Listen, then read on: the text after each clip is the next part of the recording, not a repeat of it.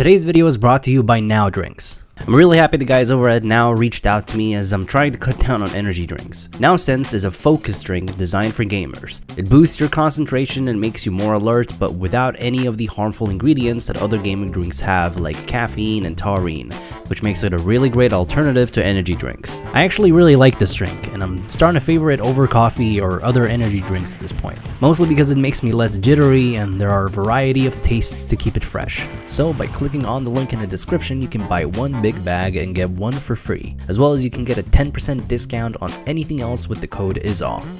Terry's finally here, looking both interesting and terrifying. He's a really crazy glass cannon character with crazy combos and a ton of kill confirms, and he has a ton of mix-ups to recover back to stage, all of which are more or less punishable, but it's really hard because of how many mix-ups he has.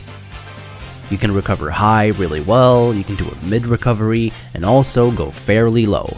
The low recovery, however, has a weakness. It doesn't really sweet spot the ledge if you recover close to the ledge.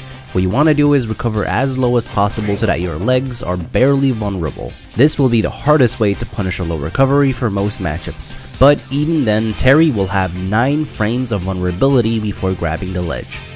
On the other hand, he has one of the best punish games, being able to kill opponents at almost any percent, or deal massive damage, as well as he's a heavyweight, being as heavy as Samus. So if you do manage to survive over 100%, then you'll be rewarded with some incredible specials, which you can use as much as you want till you die, giving him insane combat potential and even crazier kill confirms. Just like Ryu and Ken, he will always face the opponent and automatically turn towards the opponent if they move around him. If he's shielding, however, and gets crossed up, he won't automatically turn around unless you release the shield. Grabbing or jumping will still have him face away from the opponent. Let's talk about his specials real quick before we get into his punish game. His neutral B is Power Wave, being a simple projectile used to try forcing approaches, damaging shields, and dealing good damage. You can either tap the B button for a slow and weak version, or hold the B button for a stronger and faster version. In fact, he has a weak and a strong version depending on how long you hold the B button on all his specials. Power Wave can also be used in the air to stall before recovering, as an edge guard, as a potential neutral mix-up, or to catch 2 frames as it lasts for a good amount of time. Side special is Burning Knuckle. There is also a command input for this move, which if executed right will make the move stronger. There is also a back special, which is Crack Shoot, and this also has a command input to make it stronger. This move can be a really good short hop or full hop anti-air, as well as you can double jump before landing. You can also use it at close range to safely cross up opponents. His up special is Rising Tackle, which you can recover further with if you hold the B button for longer. You are also able to hold down on the analog stick for roughly a second before using this move to gain intangibility starting at frame 5. This, of course, can also be charged in the air. So as a recovery mix-up, you can air dodge, hold down during, and then Rising Tackle to try improving the recovery. Even if you charge it, however, and recover upwards, Terry will still be vulnerable for 9 frames before grabbing the ledge. This is where its true weakness lies. This can also be done out of shield by holding the shield down before you up B. Down special is Power Dunk, also having a command input, and executing it right will give you intangibility from frame 6 till 12, as well as you can spike opponents on the way down, both off stage and when they're hanging at the ledge. This can be done out of certain specials as you recover to mix up recovering high with intangibility right after. Once you reach 100%, you get 2 special moves that are insanely good. The first one is Power Geyser, which can be done with a special input command. It's not safe against shield, but it does really good shield damage, so combining it with a tilt can destroy a slightly damaged shield. Obviously, you can combo into it and score kills, as well as it catches 2 frames or hit hanging opponents. And at the very top of the explosion, there is actually a sour spot. It is also pretty busted for ledge trapping, as it pretty much can cover all the options. But of course, it does require you to read the timing of the option, so you'll sometimes have to do it preemptively.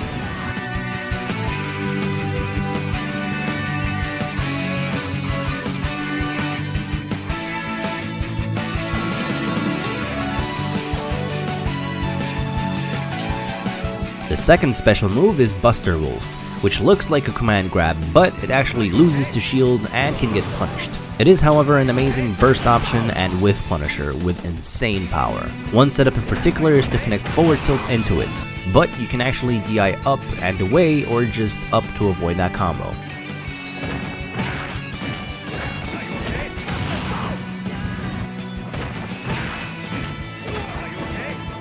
One setup can be jab jab to Buster Wolf, which actually isn't fully true because you can SDI the second jab up and away or diagonally away and try to escape.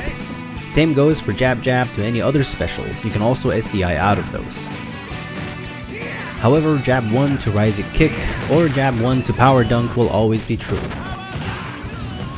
Another setup can be hitting the back hit of full hop forward air and then fast fall into Buster Wolf. But it also won't work if the opponent DIs up and away, so eventually down the line it might get harder and harder to kill confirm with this move. But it still has a bunch of combos that can work, and of course you can still try to do it or just read their escape option and punish it. Something else is that it also doesn't punish a missed tech.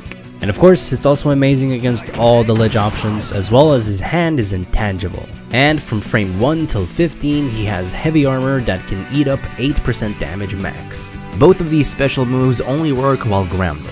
You are also able to preemptively do the input command, and tilt in between or right after with C-stick. Then press B to, for example, get Buster Wolf.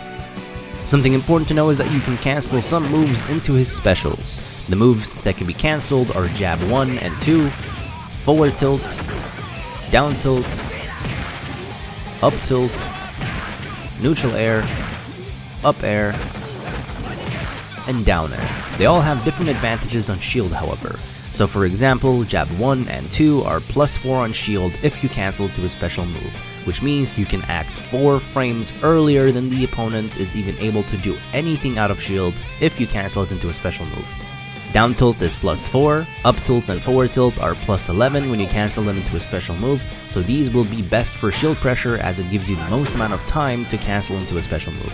As for cancelling aerials, they have to be cancelled before you land them. If you land with an aerial, they cannot be cancelled as you will just suffer normal landing lag. If you do cancel neutral air or up air though, it'll be +4 against shield, and down air will be +6.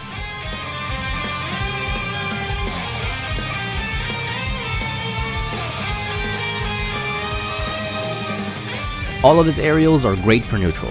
Neutral air and up air being the safest against shield as well as most rewarding, as landing these aerials will always allow for awesome combos with a lot of creative and destructive potential. Besides, buffering aerials against opponents is easily punishable against a shield, and is mostly used in anti-airing, unless you take a big risk and cancel it into a special move. Forward air, however, has good range, lasts for a long time, and is really fast. So you can use it to space and pressure with in neutral, especially since it catches jumps really well as you can whiff punish well with dash attacks and specials. Otherwise, he also has a really good down tilt to safely poke shields, as well as a spaced forward tilt that can be great, especially since it really pushes opponents away, as well as his leg is intangible. He also has a decent dash attack to try whiff punishing with. If it's shielded though, it'll be easily punishable, even when crossed up with at close range. Up air and neutral air are your best combo starters.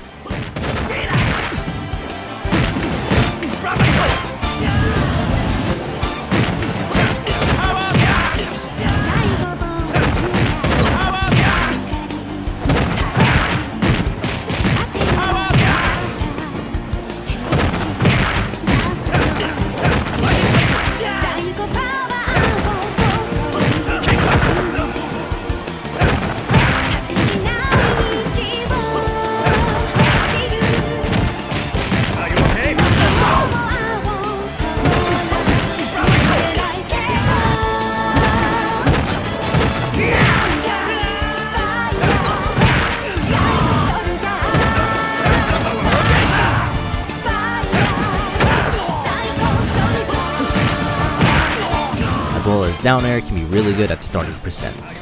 At higher percents, you might hit the spike hitbox, which is at the tip of his hand, which doesn't give you any combos, but there is also an inner sour spot that launches them up for combos.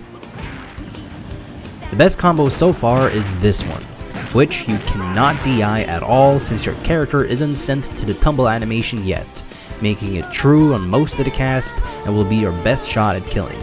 It can be pretty hard to pull off since after the first landed neutral air you have to short hop, delay the second neutral air perfectly and fast fall, and then jump and buffer neutral air on the third one, to an input command strong burning knuckle.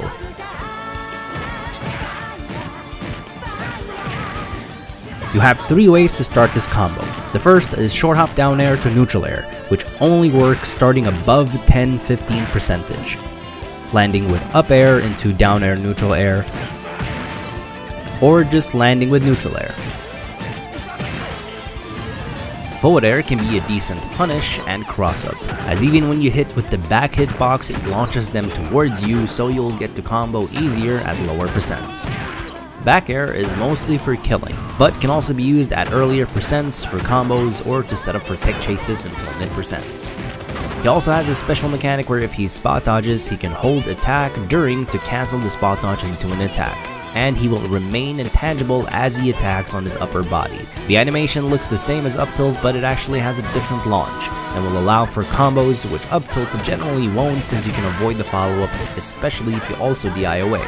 So sometimes it's even better to do something like landing up air to a spot dodge cancelled attack, and combo off of that instead.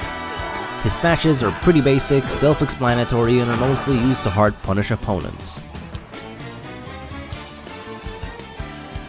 As for his grab, it's fast and can actually lead to some combos at starting percents against a lot of matchups. However, after around 10-20%, the down throw should be DI'd behind him, so that he gets minimal combos or nothing at all. And up throw should be DI'd away from him to avoid any combos whatsoever. Otherwise, you can also forward throw or back throw to try forcing tech situations against some characters as well. Thank you guys for watching. If you want to support this channel, then please consider helping me out on Patreon. There's a lot of awesome rewards that you can get. You'll get sessions, and you'll also be able to watch these art-ofs way earlier than anyone else. And if you can't support me on Patreon, then please consider sharing these videos to your friends.